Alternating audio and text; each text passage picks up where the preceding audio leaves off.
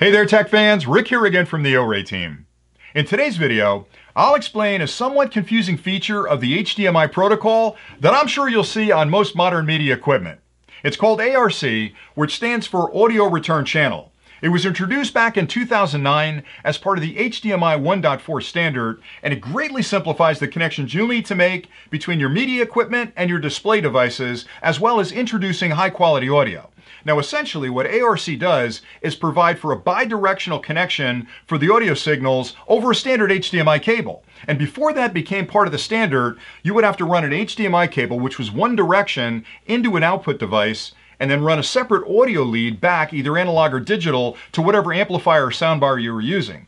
Because ARC is now part of the standard, you can run one single HDMI cable to HDMI ARC compatible devices, and it will handle both the video stream and the return audio back to a soundbar or an amplifier. Now, as part of this overview, I'd like to show you a few connection diagrams of what it looked like before ARC came along, and then what it looks like now to show you how much simpler it is to connect up your devices. And I'll also show you how it works with a lot of the OREI equipment. And then finally, I'll come back and actually demonstrate it here, because the ARC standard is part of most modern media equipment that's out there. And it's important, if you're shopping for something, that you look for that ARC symbol on it, because again, it greatly simplifies the number of connections you'll need to make between your media products and your display devices. So stay tuned and I'll show you the connection diagrams next. Before ARC audio was introduced, let's say you had a DVD player that you wanted to connect to your TV, and you also had a soundbar you'd like to use for better quality audio. You would start by making an HDMI connection from the DVD player to the soundbar, and then a second HDMI connection from the soundbar to your TV. To pass the high quality audio from the TV back to the soundbar, you'd need another analog or digital audio cable connected between them. With the introduction of the audio return feature of HDMI, the connections are much simpler. You'd start by connecting an HDMI cable between your DVD player and soundbar, and then connect the second HDMI cable between the soundbar and the TV. Because ARC provides a two-way path for audio signals, it eliminates the need for a separate audio connection between the TV and the soundbar. That audio is now sent directly to the soundbar over the single HDMI cable, simplifying the wiring and delivering superior high-definition audio. If you're using one of the OREI products that supports ARC audio, you can take advantage of all the benefits this standard provides. For example, if you have a DVD player that you'd like to share a movie with a remote location in your home, you'd use an OREI HDMI extender kit. This kit includes both a sender and a receiver module. To start, you'd connect an HDMI cable between the DVD player and the local display at the primary site. You can then connect a second HDMI cable from the HDMI ARC output on that display to the sender module. At the remote location, you'd connect an HDMI cable between the receiver module and the display at that location. Finally, you'll make a network connection between the modules to start enjoying your content. Most receivers in the HDMI extender kits provide support for ARC audio, and you can simply connect a second HDMI cable between the HDMI ARC output on the TV and your soundbar to enjoy theater quality sound. You also have the option of connecting a soundbar at the primary location to the sender module using an analog or digital cable. Now I'll show you the basic connections you'll need to make if you're using an OREI HDMI extender kit. For this demonstration, this side of the table represents the primary location where you're enjoying the content today that you'd like to send to that remote location.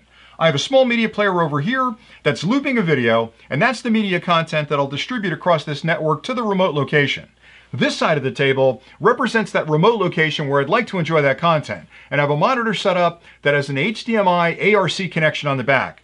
I have the sender module here and the receiver module over here. The first set of connections I'll make are to the sender module, and I'll start with the media content. I've got a short HDMI cable plugged into the media player, and that connects to the HDMI input port on the back of the sender module. Now I'll connect up the monitor.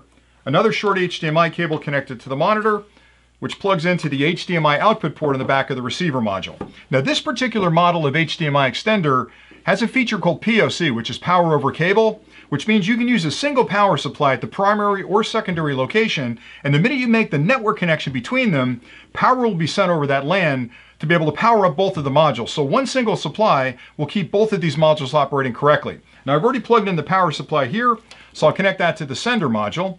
And the minute I add power to the sender module, it starts a power on self-test where it's checking all the internal electronics to make sure everything's working fine. It's checking the resolution of the input source and making whatever adjustments are needed to send the best possible picture and clearest audio across that LAN connection.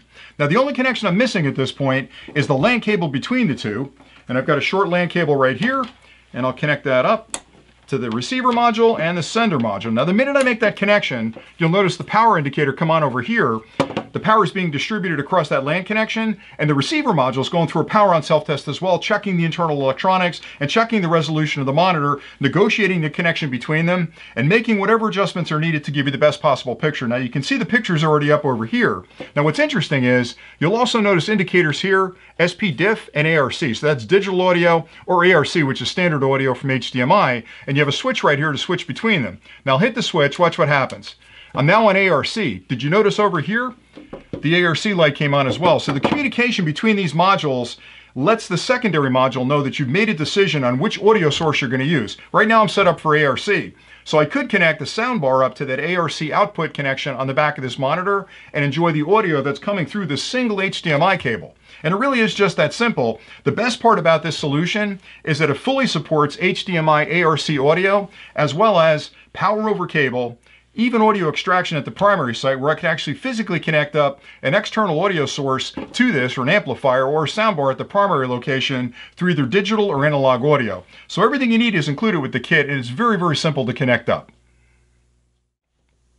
I hope you found this video helpful, and even though the ARC feature has been part of the HDMI protocol for quite some time, it takes most manufacturers a little while to catch up with those standards. But if you're in the market for new equipment, a new display, a new media product, or maybe a new soundbar, search for that HDMI ARC symbol on the back, which will ensure the connections will be simple and you'll get the best quality audio and video possible from that equipment. So until next time, thanks for watching.